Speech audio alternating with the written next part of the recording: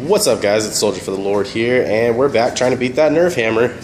Today, we're running it against the Pagani, and my choice is Dom's 1970 Charger.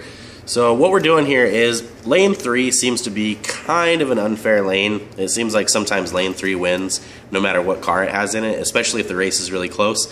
So we're making sure to keep the Nerf hammer out of lane 3. We've got the Pagani in lane 3 right now. So once again, we've got Nerf hammer in lane 4, and that's pretty much all that matters. Ready when you are, Kaylee. Lane 4. This thing's just beating everything. Alright, we're back for race number 2, and just a reminder, with the Nerf hammer, we're just doing best 2 out of 3 just to keep them short and sweet because it's going to be racing against so many cars. So what we've done is we just shifted everybody over one lane, so now the Nerf hammer's in lane 5. Ready? I am. Oh, look at that.